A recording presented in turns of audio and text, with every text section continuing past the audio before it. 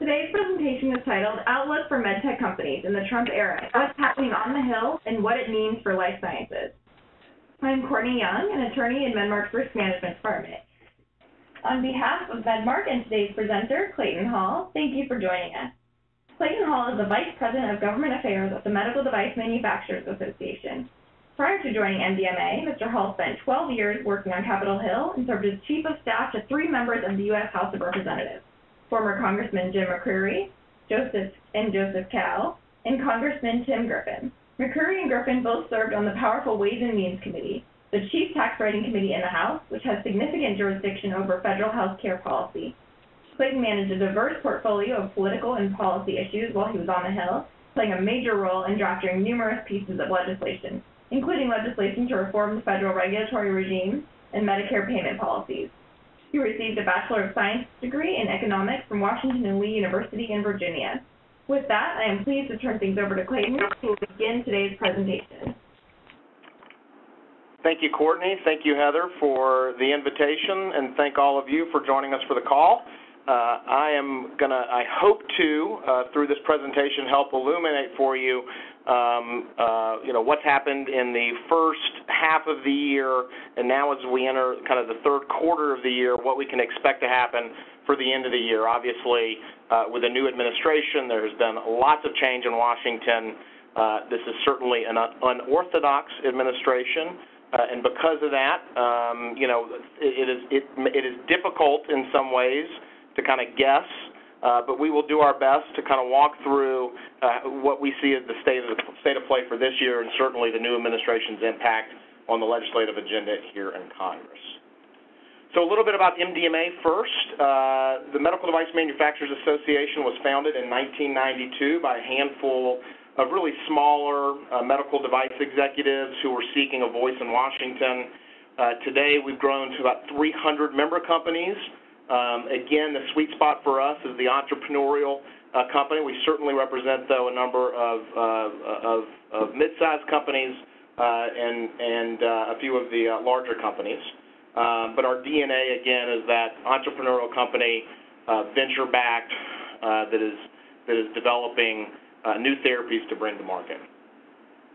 We are able to leverage the collective resources of all those member companies to provide what we believe is top-tier advocacy on behalf of those companies in front of the administration and in front of Congress. And we also obviously provide educational assistance to those companies about what's happening in D.C. and how it could impact their business. And we've had a really strong record of success that we're proud of, and we can talk about and explore a little bit more in a second. In terms of the agenda for today's call, we will revisit the 2016 elections, talk about how that impacts the current state of play here in Washington. We'll chat a little bit about the Republican efforts to repeal and replace the Affordable. We'll chat about the device tax, its status, tax reform, the user fee agreements, which were just signed into law, a little bit about the challenges in the reimbursement space, and we'll close with a quick discussion on cost of care and the value of technology. So the 2016 elections, unorthodox for sure. We added, this slide is titled Another Dewey Defeats Truman. So famously, during the 1948 elections, the night before the election, the Chicago Tribune printed several hundred copies before they were able to fix it, calling the race for Truman's opponent, Dewey. A couple of days later, and you've probably seen the famous picture, President Truman is on the back of his train returning to Washington, grinning, smile ear to ear, holding up the newspaper. And, they got it wrong, and a lot of people got it wrong in that election, and a lot of people got it wrong in this last election. So much so that heading into Election Day, the night before the election, the leading, I would say, political, not typically he's not really a pollster, he's an economist, I think, by background, but Nate Silver, who had become one of the top political pundits following the 2008 election, when he called 48 out of 50 states correctly, these are his numbers for the expectation. So he pegged it at 71% chance that Hillary Clinton would win. Now, if he were on the call right now, he'd say, I got it right. You know, there was a 30% chance that Trump would win, and he won. So I factored that in. But, you know, all of the forecasters were really pegging this to be a Clinton victory. Some of the forecasts had it as high as 90% heading into Election Day. Part of that was Trump was polling at about 42%. That was the lowest a major political party candidate for president had polled since Bob Dole in 1996.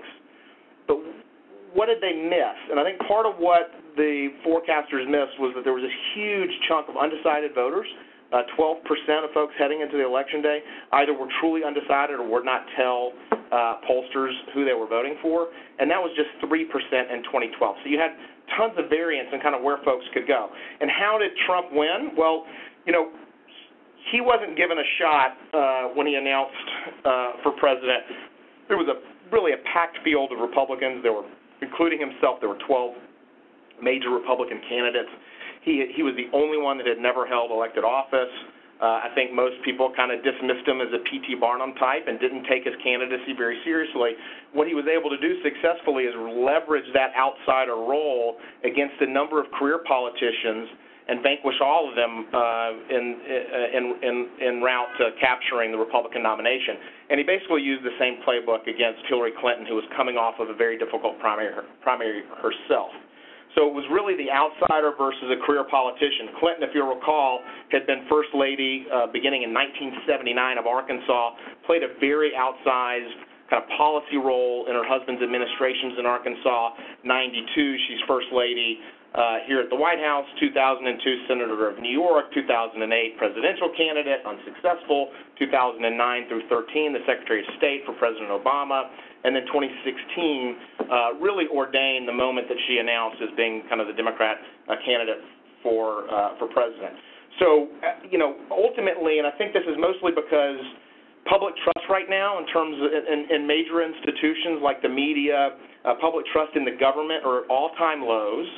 And for the first time in the history of polling, the majority of Americans now say that their kids will be worse off than them. And that's really shocking. That's kind of always been the great American promise, that the next generation is going to be able to surpass the generation before them.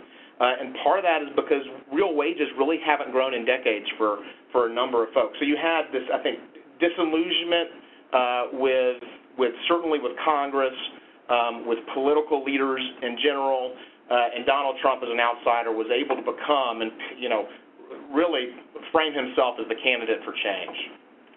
How did he win when we look at the states?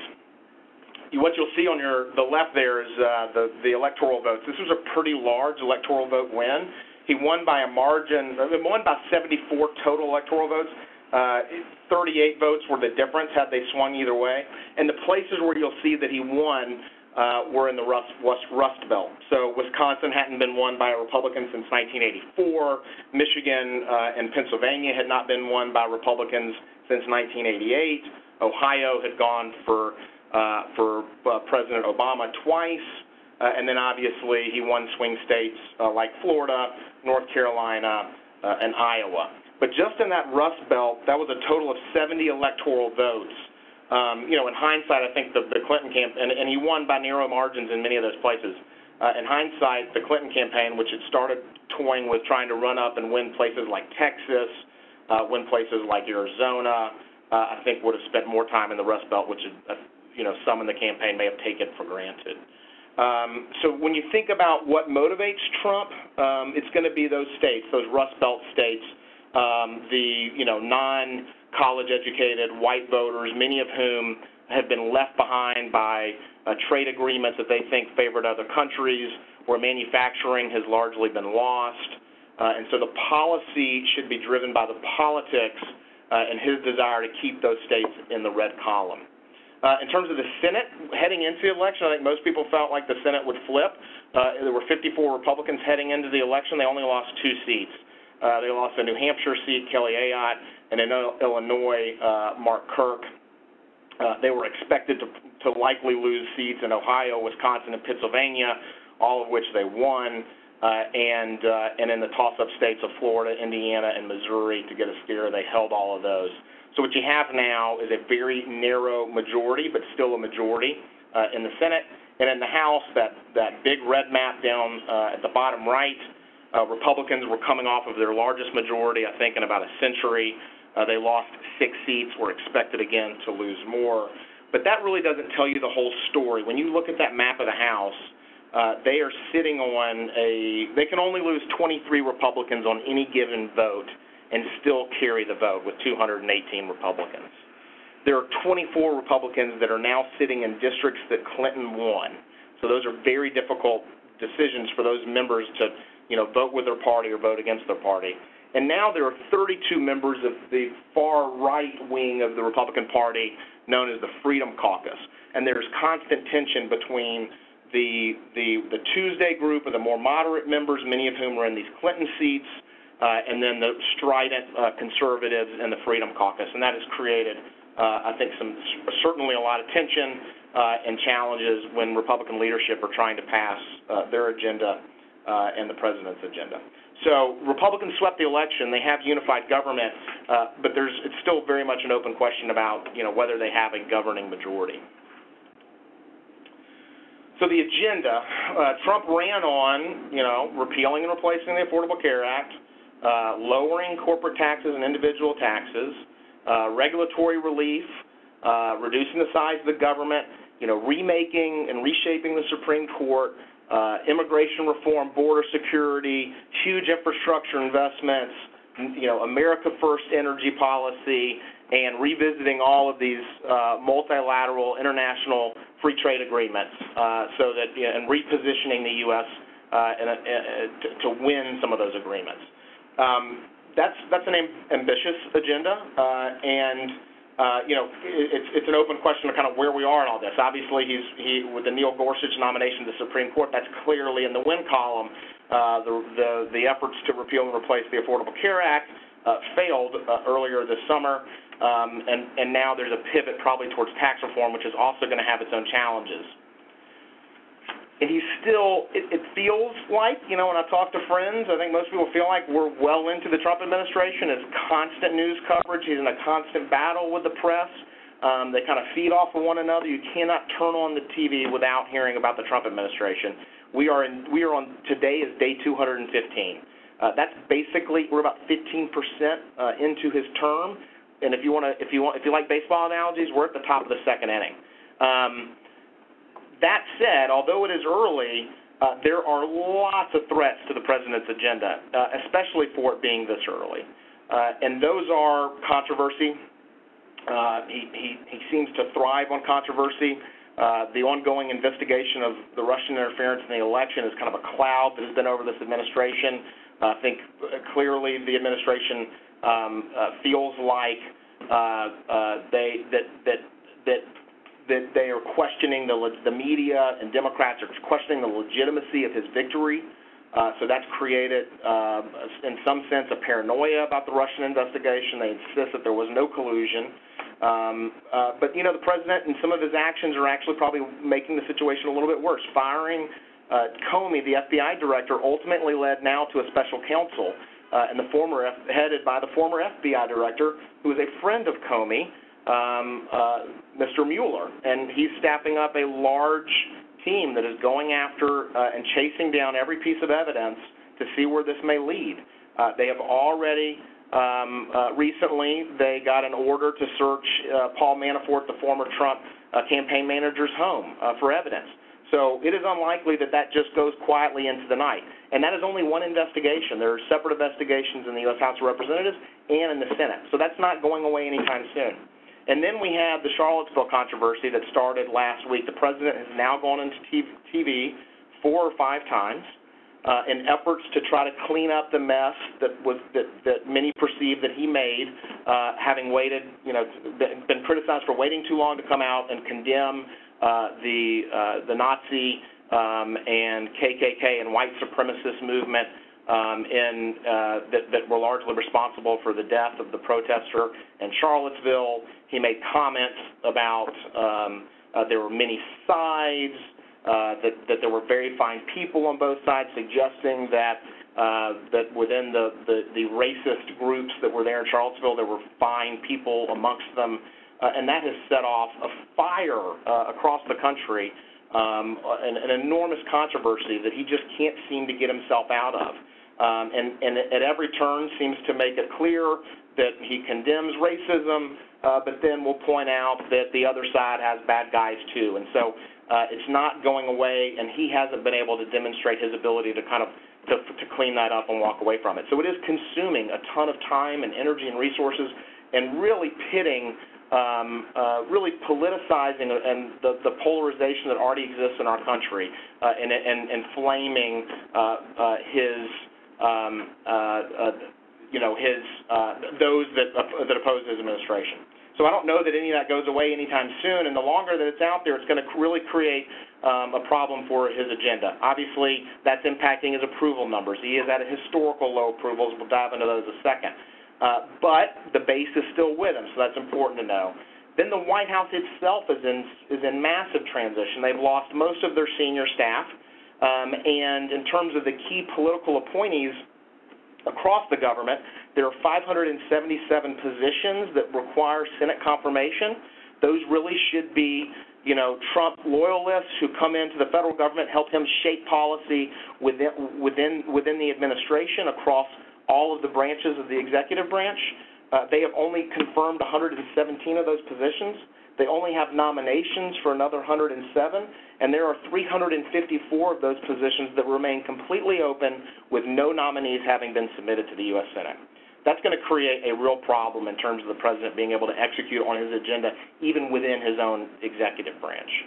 And there aren't, again, Trump was an outsider. He wasn't a typical party candidate, so he doesn't have a ton of loyalists who are also experienced and have worked in government or worked in previous administrations that are willing to jump in and help him out. So, where do they find those people? And that's an open question. And then obviously the escalating tensions with Congress. Trump in his past had donated politically to Democrats, including Secretary Clinton. So he didn't have strong relationships with the Republican Party, wasn't seen as a Republican ideologue. And really has been, ramping up not just his attacks on Democrats in Congress, but attacks on key Republicans, and that's going to be a challenge for him if he hopes to get some legislative victories notched on his belt here soon. In terms of approvals, these are his first 200 days in office. He was never a popular candidate. You'll see that he's never been above 50. Since he entered office, he was never, I don't know that he ever broke 50. If he did, it was only momentarily when he was a candidate. And you'll see it drop from there. So currently he's at about 34%. I've seen some polls today that have him around 38 or 39. Bottom line is, he's got 79% of Republicans who are still with him, but 7% of Democrats, and only a third of independents. And independents have really become key to winning national elections, and they aren't with him. Most importantly, he's below 40% in those key states that I've described to you earlier, the Rust Belt states, Michigan, Ohio, Pennsylvania, Wisconsin. He can't stay at that number absent something really, it would be unprecedented for him to stay at those numbers in those states and expect to win them when he faces re-election. And then where does he compare to other presidents? So Obama was at about 53% at this point in his presidency. Bush was up there at 65. Clinton was at 44. He came in a bit stronger, but the economy started to tank, and what has now been coined Hillary care at this point was starting to tank too, and that was a drag. But he recovers a little bit. He's low. I talked to you about the team. This is a remarkable photo. Some of you may have seen this. It's been out in the press for the past week.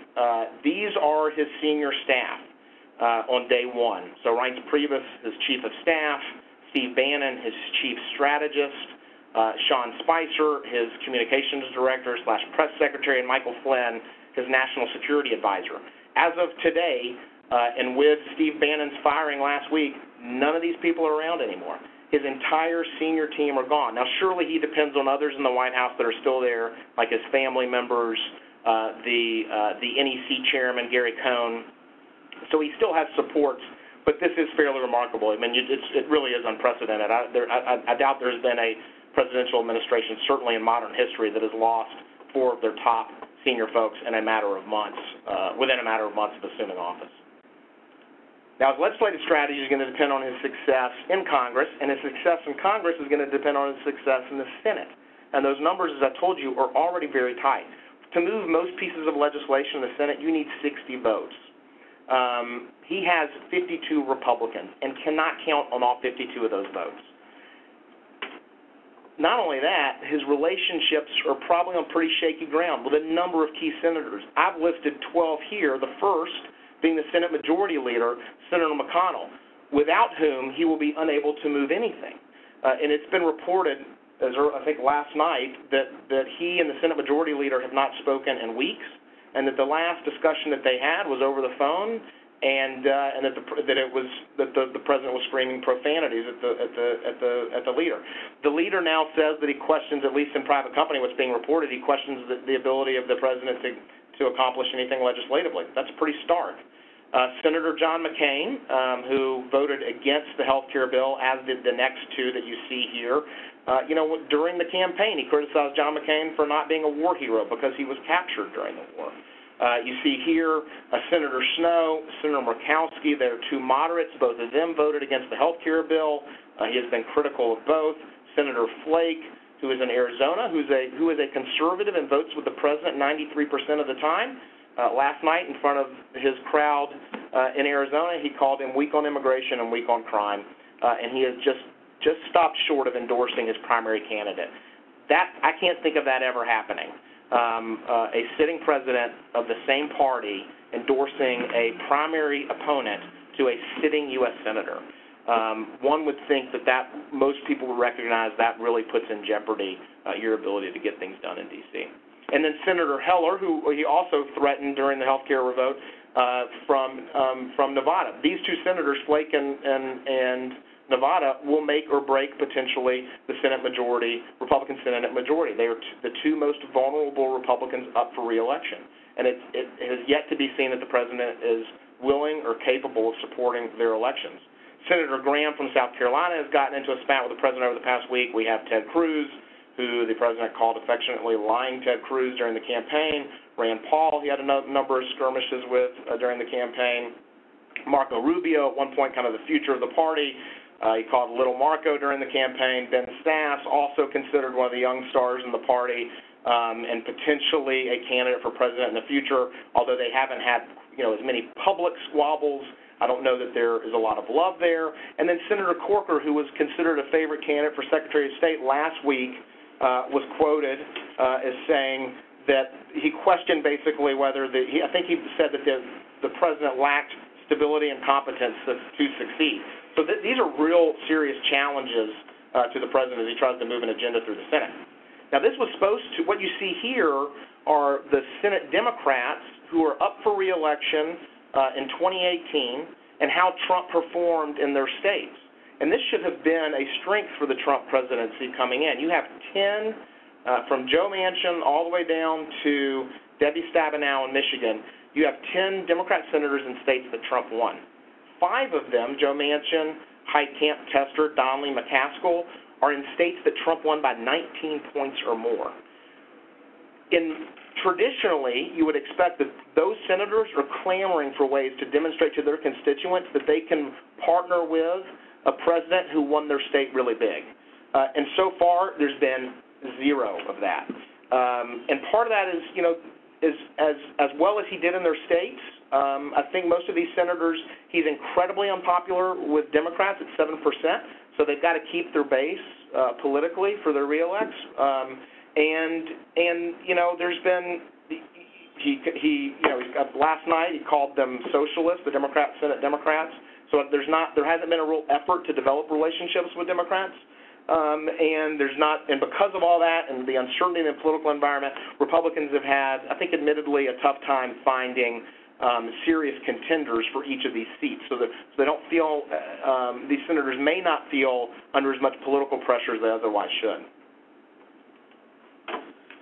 So that's the context of where we are in terms of, the political dynamics in Congress in Washington, D.C. right now. And by the way, there's a lot that Congress has to do. So, in the face of all those challenges, Congress has a really full plate this fall. You'll see all the must-pass legislation that they have to pass, likely bills that they need to consider, and then things that are possible that have been, priorities, but, maybe if we can get to them. The ones I want to point out to you, the debt limit. So, unless Congress extends the debt limit, we could default. The U.S. could default on their debt.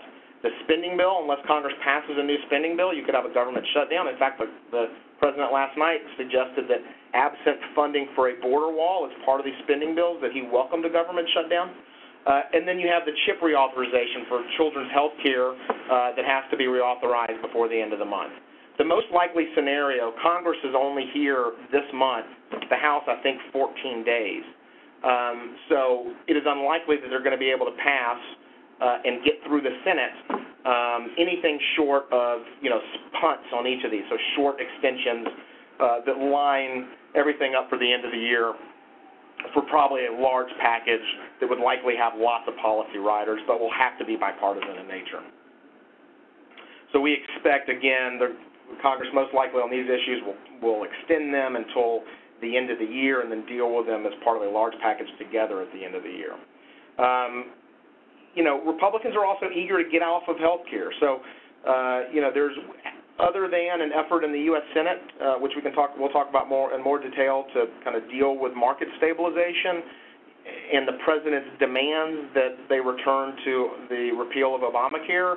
There's not a huge appetite to do that. It was a tough road for them. It became a bit of an albatross around their neck, and I think they want to move to tax reform, and that's certainly what they've been positioning themselves to do. Tax reform, though, is also very challenging, but they've got to pass something big. All of these members know they've got to pass something and pass something big as they head into their re-elections next year. So we're going to be on the lookout for movement on tax reform, as difficult as that may be. And then in terms of kind of discrete health care legislation, Congress passed the Cures bill at the end of last year that advances life sciences writ large across the federal government, new funding for NIH, and a number of new provisions to improve the FDA. Then most recently, they just passed and signed into law the user fee agreement. So those are really two big landmark pieces of health bills. Other than that, and other than the ones we've mentioned up here, the CHIP reauthorization, maybe something on market stabilization, Medicare extenders. We may see some action on bills to further address the opioid epidemic, right to try legislation, the regulation of lab-developed tests, although that gets kind of tricky. Lots of interest in healthcare cybersecurity, and probably not going to see it this year, but an issue that's been popping up in the House, the issue of off-label promotion. And happy to answer any questions about that at the end of the presentation. Let's dive into what happened with healthcare. Heading into this year, I think everyone expected that it would be difficult, but that with a unified Republican government, that there would be health care reform and that there would be a wholesale repeal of the Affordable Care Act and something to replace it. There are about, and to put this all in context, let's talk about where the Affordable Care Act is now. The bottom line is there are 25 million more Americans that roughly, depending on when you capture this data, who now have health care through the Affordable Care Act. Most of that coverage was provided through Medicaid expansion and through CHIP. That number is somewhere around 15 million. And somewhere between 10, I think right now it's about 10 million people receive subsidies and purchase insurance through the individual exchange. That dropped the uninsured rate from a high of about 16% to about 11% last year. So anything that tries to get in there and tinker with it, you are messing with these numbers, right? But that you do that at great political peril. But there are problems and failures with the Affordable Care Act, and the exchange markets are becoming increasingly unstable. There are a third of counties in the U.S. that only have one plan. We're seeing annual premium hikes, average annual premium hikes of 20%, and some places 50 to 100%. Premiums are skyrocketing, and you see large insurance carriers like Aetna that are fleeing the exchange markets. So there has to be something to stabilize the market, or as the president has suggested, it may fall apart on its own. Interestingly, though, the more that Congress has turned its attention to repealing and replacing the Affordable Care Act, public support is at an all-time high. So the Affordable Care Act was a huge drag politically on Democrats. They certainly lost the House majority over it, lost the Senate majority over this issue, and it helped enable Trump to win the presidency. But as soon as now Congress starts looking at it, it becomes more popular. Here's the timeline. I put this here just to show you that look at the enormous amount of time that was spent in Congress focusing on health care this year. You had, at the beginning of the year, Congress quickly passed budget resolutions that would put in process the way for them to pass their repeal and replace. You have, in March, you have the committees of jurisdiction pass through partisan votes respective legislation, moves to the House floor.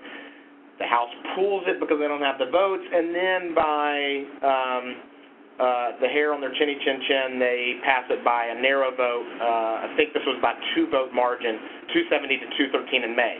Kick it over to the Senate. The Senate starts their own process, lots of fits and starts, pulling bills, revising bills, and finally, Leader McConnell says, you know what, whether or not we have the votes, I'm bringing this to the floor to force a vote.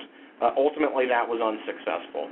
And on July 28th, his legislation, the Health Care Freedom Act, which ended up being just a vehicle for them, which was a much smaller bill than the House bill, and really a vehicle for them to go to conference to put together a bill with the House, that failed by a vote of 49 to 51.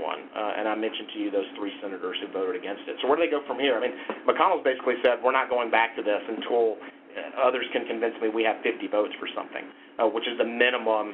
Vice President Pence would then come in and be the deciding vote. So, the president keeps calling for taking another bite at this apple. I don't know that there's a tremendous amount of enthusiasm for doing that. I think Republicans in Congress, for the reasons we've discussed earlier, are ready to move to tax reform. But we could see something in the very near future. The Health Committee, the Health Care Committee on the Senate side, which is chaired by Senator Alexander from Tennessee, and the ranking member, Senator Murray from Washington. Both of them have worked in a bipartisan way on lots of big bills. They're going to start having hearings when Congress gets back in September to look at ways to stabilize the market. And so that's, potentially funding things like the CSRs, these, the cost-sharing subsidies that go back to the states, to insurers, potentially ways to, additional waivers to allow states to have more flexibility in the way that they run their insurance markets and their Medicaid programs. But, again, likelihood of that passing, it's going to be tough. I don't think there'll be enough Republican votes for that to pass overwhelmingly, but maybe there are enough Democrats to help carry the day if that is something that Congress feels compelled to do. But we're watching that closely. Again, it's just around the corner. Ultimately, the Medicaid reforms that were proposed both under the House bill and the Senate bill caused a lot of heartburn with Republican members. Lots of Republican governors came out opposing the cuts to Medicaid. And then the CBO, which is Congress's, the agency within Congress that scores the impact of legislation, the budgetary impact of legislation, they scored most of these bills as having, basically wiping out the coverage gains of the Affordable Care Act. So that caused a lot of heartburn. So again, I don't think we're going to see much more in terms of big health care this year. That could change on a dime, but not expected. In terms of the device tax for those and for every company that is selling, that has product that has been approved by the FDA, that is on market, that is selling product, except for very few products that are really over-the-counter in nature, they were taxed under the Affordable Care Act's medical device tax. That was a 2.3% tax on revenue, not profit. So that was a particularly damaging tax, especially in an industry like the medical device industry, where so many of the companies are years away from turning a profit. Even those companies that have successfully gotten through the regulatory hurdles are on market. Every device that they sell is being spent to pay down all the debt that they had accumulated and then to pay off the investors for the expense of getting that product to market. Under the regular U.S. tax code, because they are not profitable, they wouldn't pay a tax. But now you're putting on to the backs of small entrepreneurial companies a really, really progressive tax that was taking money out of the ability of these companies to continue to grow their companies, to develop new products, and was taking out of the device industry something on the order of magnitude about $2 billion a year. MDMA was successful in getting the tax turned off for 2 years at the end of 2015. And so companies have not been paying the tax in 2016 and will not pay the tax this calendar year.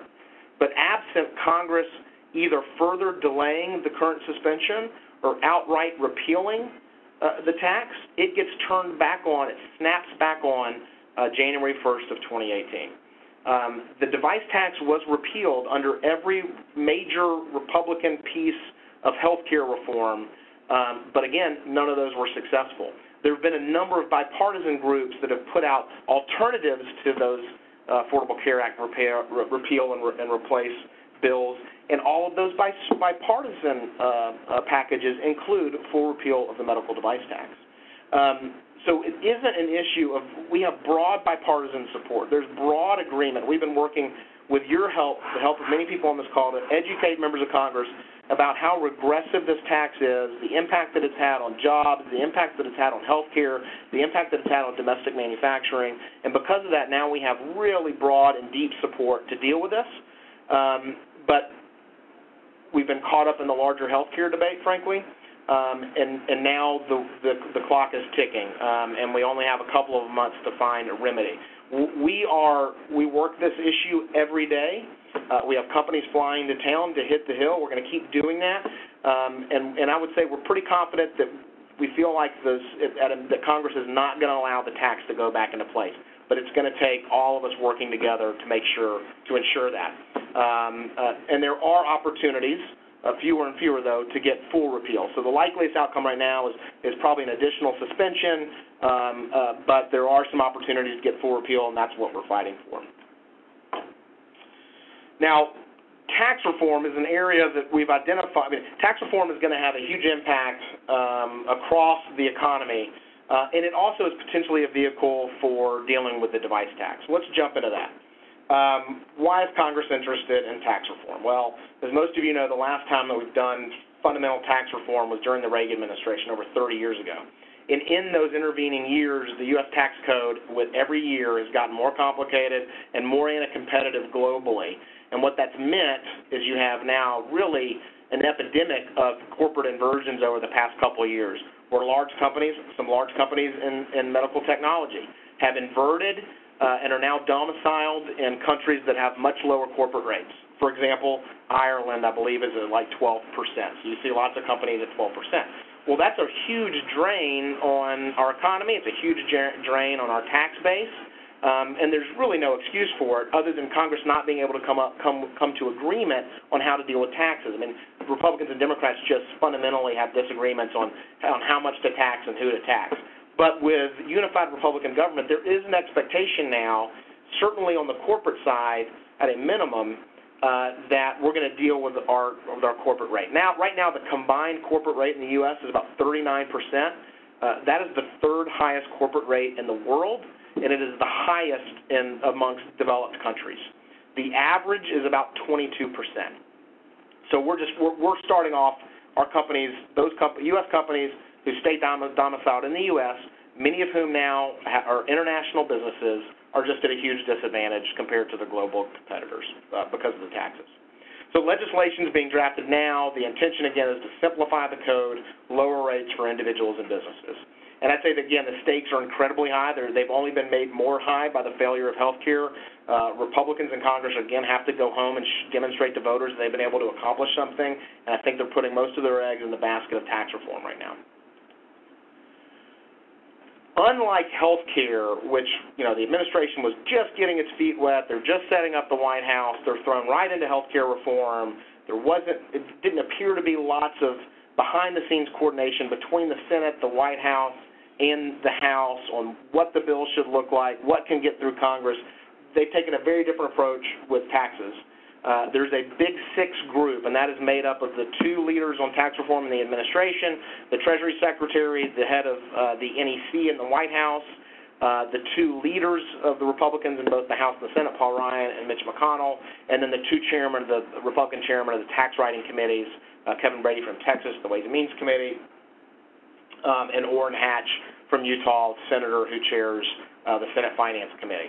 And they've been working on kind of the principles of what this thing is going to look like. And the principles they released a couple of weeks ago, they are lower the tax rate for small businesses so they compete against larger ones. Again, many small businesses are pass-throughs, and they pay the highest individual rate and not the corporate rate. So there has to be some sort of equity between the individual rate and whatever's done on the corporate side. Obviously, a lower tax rate on the corporate side, unprecedented capital expensing, and then lower, they want to see how low they can go, and there are going to be challenges to that. They want to create a system that encourages U.S. companies to bring jobs back here and profits back to the U.S. right now, because profits made overseas are exposed if you try to bring them back into the U.S. to the full corporate rate. No one, Apple, for example, is sitting on, I can't remember the number. I think it's somewhere $1 billion overseas that they're holding overseas, and they can't bring back to the States to reinvest here unless they want to pay the full corporate rate on that stuff. There was a very controversial element within that the House Republicans were discussing as a way to pay for lowering the rate, a new tax called the border adjustment tax. We won't go into tremendous detail, but to the extent some of y'all have been following that and were concerned about it, that has now been tabled. It will not be part of whatever proposal is nailed down. There's a priority on permanence instead of doing this stuff temporary, and they're going to try to move this through regular order in the House and the Senate.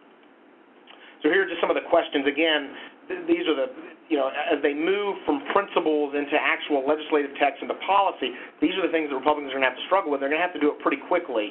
How low can they go? How low can they lower the corporate rate, for example? I think last time I looked at this a few years ago, it takes something on the order of about $100 billion in new revenue to offset a reduction in the corporate rate by 1%. So they're talking about moving this thing 15, 20%. That's going to take lots of revenue unless you increase the deficit. That raises the next question. In order for it to be permanent and to move through what is known as reconciliation, a process whereby Republicans can move legislation by a straight party line vote in the Senate instead of the 60-vote threshold that would require 8 Senate Democrats, it has to be budget neutral, meaning the tax cuts can't add to the deficit. And that's going to be really tricky because it's a limited pie that they're working with. And so to come up with new revenue somewhere, that means you got to cut out deductions that other people are availing themselves to help pay for that stuff, or potentially raise taxes. And Republicans aren't known for raising taxes, so that's going to be the math gets tricky. Is this going to be a partisan exercise? Right now it looks like it is. If they're going to move it through reconciliation, then they don't need Democrats to get to 60 in the Senate because they only need the 52 votes. And then, how sustainable is something that is strictly partisan, right? We're working through those issues right now with Obamacare because it was passed exclusively with Democrat votes. There's a lot, things just aren't politically as permanent as they otherwise would be if they were passed by both Republicans and Democrats. And then how do you raise revenue to help pay for lowering the rate without creating too many losers? If the current tax system is criticized for being for having too many winners and too many losers and not being equitable, well, by definition, as you move to a more equitable tax regime, some of the winners are going to become losers, and some of the current losers are going to become winners. And all those people are political stakeholders in this process. And can they calm the stakeholders and get everybody on board with whatever the ultimate vision is for tax reform? That's an open question. And then, there's the Steve Bannon, the president's former chief strategist, he had a proposal within the White House that he was actually to help sell this to the public, and so that it couldn't be criticized as providing only tax relief for the wealthy and not enough for the middle class. He was proposing as part of the pay-fors to have a top rate of, I think, like 44% on income earners of $5 million or more. Now, is that realistic? Probably not. I think the president has already largely dismissed it. But it does try to address one of the likely criticisms that you're going to hear from Democrats is that, this tax reform really has to be about helping those Rust Belt workers, driving enough economic growth to help those Rust Belt workers, and can't overly advantage the top 1%.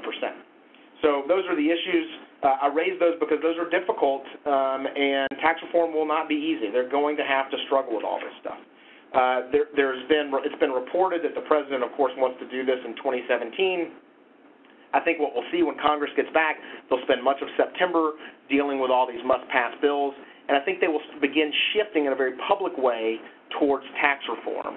And the debate nationally about tax reform will really, that's going to grow. They're going to go back, in a more robust way, go back into their districts and across the states and sell something, put a package together. But, again, I think the odds are long that they're going to be able to pass something this calendar year. The likeliest outcome is that they pass something in the early part of next year. Real quick, MDUFA and FDA reforms. So the user fee agreement was just signed into law by the president last weekend, I believe. It was, excuse me, we've got some background noise, but the user fee agreement, this will be the fourth iteration of our 5-year user fee agreements with the FDA. Again, the purpose of these user fees is to provide the adequate resources to the FDA, and as long as they meet negotiated commitments on improving performance. And this is, MDMA was one of the negotiators at the negotiating table. Our CEO, Mark Leahy, was one of the negotiators. He's negotiated every user fee agreement, making sure that our members and that the industry writ large is getting a good deal. This will be a sizable investment. Industry, as part of this agreement, the MDUFA agreement, is going to put up about $1 billion, or just short of that, about $990 million over 5 years, and new resources to the FDA for the FDA to staff up. But with that comes new commitments for total times for the review of 510Ks and PMA applications.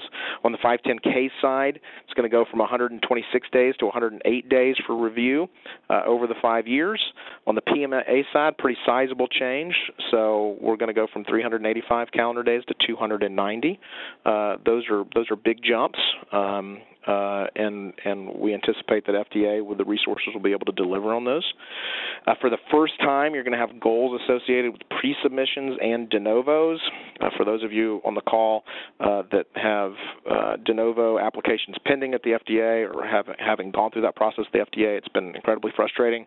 For companies, these, again, are products that for which there is no predicate, so they cannot move through the 510K process, but don't have the same safety profile as a PMA, and so in concept, it's a great program to get these novel devices through the FDA. The problem has been, because there were not fees associated with them, there were not goals associated with them, and so they kind of languished at the FDA.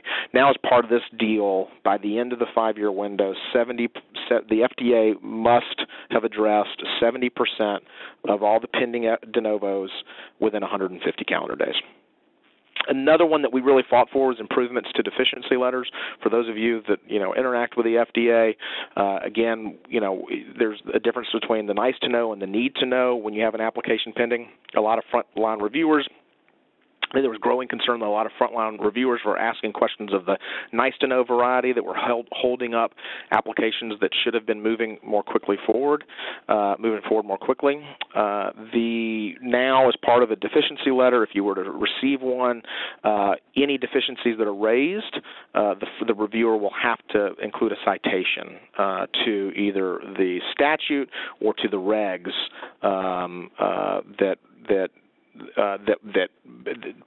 that gives them the authority to ask that question, for example. Quality management programs, this is really remarkable that the FDA in 2017 doesn't have a robust quality management system, since each of you are expected by the FDA to have a robust quality management system. There are 7 divisions at the FDA, over 30 branches, and depending, if you're a company that has worked with multiple branches or multiple divisions, I think more than likely your user experience has varied greatly. You've had some branches, some reviewers that have been gangbusters and a pleasure to work with and really easy to anticipate what they need, and then there have been experiences that are much more difficult, and some of that can be dealt with a good quality management system, so that it's not dependent on personnel, that there's a process in place and that we have confidence in the process and reasonably what to expect when you're interacting with the FDA. So as part of the user fee agreement, we are financing a team of 20 quality management pros who will go in and audit each of the branches and each of the divisions. We'll identify shortcomings within each of those branches and divisions, and we'll put into place an action plan on how to do do that, and then go back and continually audit to make sure that that's in place. So we think we are hopeful that will have a dramatic impact at the FDA. Also, as part of the agreement, you're going to have new opportunities for patient engagement to take the patient perspective into account as applications move through the FDA. There's a new real-world evidence pilot that is started that's going to be called NEST. It will be run through a coordinating center. I believe MDIC, who some of you may be familiar with, have been named the coordinating center for NEST, and that is going to really open up the opportunity to look at how can real-world evidence be used to leverage new efficiencies on the pre-market side. And there is interest, and there will be testing a pilot also, a very limited pilot, and only companies who want to do it will participate, and it won't be forced upon anyone. But willing companies who also want to test for the post-market, the nest will be built so that they can go in and look at data that is created, for example, in clinical registries to see about the performance of the device, potentially new indications on a device, go into things like the electronic health records to also see how the device is performing. Risk-based facility inspections, risk-based classification of device accessories, and then over-the-counter hearing aids. The inspections and accessories, those potentially have certainly on the inspection side could be a real game changer. The FDA has been criticized, for example, for having someone from their agriculture team heading into a device facility and doing an inspection. Furthermore, it wasn't a risk-based approach. You could have a facility that maybe that hasn't had an issue with an inspection in a decade, and they're still being inspected, and resources probably should be spent. Not that they shouldn't be expected, but in terms of frequency, maybe resources to be spent instead going to facilities that don't have a sterling of a record or who may be a new facility, for example. In terms of reimbursement, this is an area. I mean, I think when you talk to our companies, and hopefully this has been your experience, there are challenges at the FDA, but your experience with the FDA has been is improving, is on the right trajectory. On the reimbursement front, this is. I think there are new challenges every day as it relates to reimbursement. So that gap between regulatory approval at the FDA and a reimbursement decision has been growing. We've been working with CMS on a proposal that is called Excite, and this would be one of the ways to help potentially address some of these issues. And it would conceptually, this would be provisional coverage as CMS's expectations for data grows.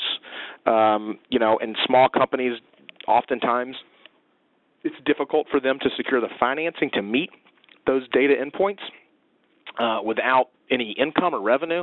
This would be a way for working through local MACs instead of a CED, for example, which is the national level, working with local MACs for products that have great promise, therapies that have great promise.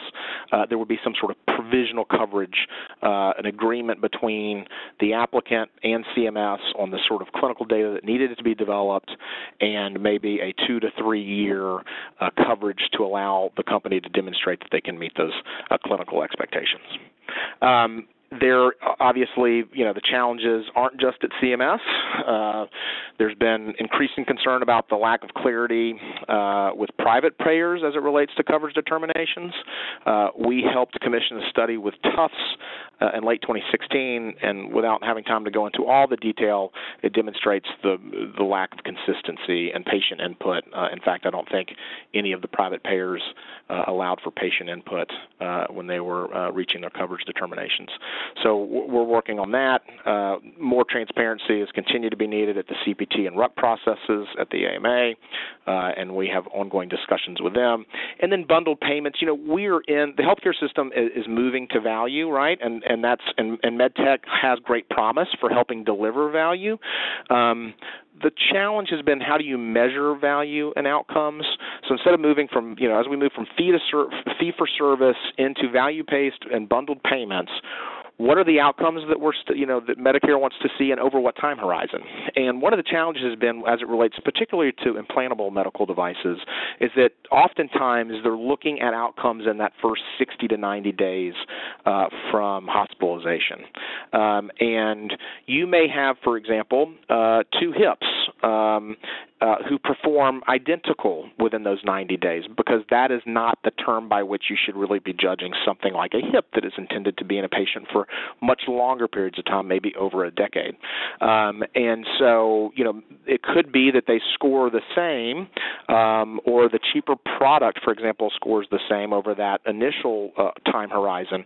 But when you look at it in a more meaningful way over time, there could be huge differences between how those products perform. And unless the bundles are capturing that, who is to say that that's actually providing real value to the healthcare system? So, that's, the new CMS leadership, I think, is kind of hitting the pause. What we saw towards the end of the Obama administration, was these bundles. They were quote-unquote pilots, but they were nationwide and they were mandatory. And there's really nothing pilot about nationwide and mandatory. And so the new leadership at CMS very recently just is downsizing the complete joint replacement pilot that many of you may be familiar with. The geographic region is going to be much smaller where they deploy that. And then there was a cardiac bundle for heart attacks and cardiac intervention that is being outright canceled. So, that's probably the direction that CMS is moving. They're not going to give up on value, but I think they're going to hit the restart button. And as we talk about value, as an industry, we just, you particularly new companies, you're not going to get financing, frankly, unless you've thought seriously, long and hard about your value proposition. There are just too many constraints in the healthcare system right now that unless you provide value, you're going to have a really difficult time getting into the system, into the hospitals, into physicians' hands. And so all companies are thinking about this, but I'm bringing up value in the context of kind of congressional interest and really price. This has been driven by drug pricing, and it started with kind of the breakthrough drugs for Hep C that came out a couple of years ago. Those therapies were going to cost, about $100,000 for that, but they were truly game changers. I mean, these were transformative, they were curative, and they came with a premium cost, but they also came with giant changes in clinical outcomes and improvements to patients. What followed with that, though, and has brought with it intense congressional scrutiny, are the other price hikes where you're dealing with, for example, orphan drugs like Daraprim, which was approved in 1953 and was acquired by Turning Pharmaceuticals, the Pharma Bro. I'm sure you've watched this, who was just indicted, Martin Shkreli. He bought the drug. It was selling at $13 a treatment, and then overnight it went to $750. And the patient population that was using this is particularly sympathetic. It's used intensely by those suffering with AIDS. And so the public outcry, rightfully so, was very aggressive. We're talking every news station, in front of every newspaper, and letters to members of Congress and town halls where members of Congress are being asked about this. Shortly after that, you have the EpiPen issue, where Mylan Pharmaceuticals had brought the EpiPen onto market in 2007 at $94, and then recently they were selling for $609 without tremendous changes. I mean, it's insulin. There's innovation certainly in the pen, the auto-injector, but they've had a very difficult time explaining the pricing, and so that's invited tremendous scrutiny. The president himself has talked about this in his first joint address to Congress in February. He quote-unquote, he said he was going to bring down the artificial high price of drugs and bring them down immediately. Now, we haven't seen the follow-on action. The FDA, for example, is taking efforts right now to improve the speed by which they review generics to get more generics onto the market to compete, and that has been, I think, probably the most impactful way that the administration is moving on this. But this is becoming difficult political situation for people on the Hill. You had, as part of a budget vote earlier this year, you had 12 Republicans vote for reimportation. That's, I think that caught a lot of people off guard in D.C., that 12 Republicans who would typically oppose reimportation, maybe, 1 or 2 Republicans would support it, 12 voted to allow for imports. And, that puts us in a scenario now where there's great interest across kind of price transparency in the healthcare system, and that's just something that we have to be prepared for, and we have to be able to articulate, and we've been doing this, to policymakers about the value case of MedTech. This isn't going away. The Democrats unveiled, I think, their economic agenda probably a month and a half ago, 2 months ago. Part of that included, one of the key components was drug pricing. They were going to create an independent government panel that watched pricing, that drug manufacturers would have to petition if they were going to raise prices annually above kind of a threshold limit, and that could punish drug manufacturers with a financial penalty if they gouged, quote unquote. And they've also, another component of that was direct Medicare negotiations. So drug pricing isn't going anywhere. I don't anticipate congressional action on it this year, but it is, it's front of mind for the American public and front of mind for policymakers. So making the case for the value of medical technology, as a component of total healthcare spend, we're just not what's driving healthcare spend. So for the year where we have the most recent data, that's 2013, total healthcare expenditures in the U.S. were $171 billion. About 5.9% of that was spent on, total healthcare expenditures were $2.9 trillion. $171 billion, or 5.9% of that total, was spent on medical technology. That's basically 6% of the total healthcare spend, and you'll see in that graph that's kind of where we've been going 25 years back. So we're not what's moving and driving healthcare spend. This drives that point home a little more clearly. You'll look at CPI. CPI for the inflation in the economy is about 2.7%.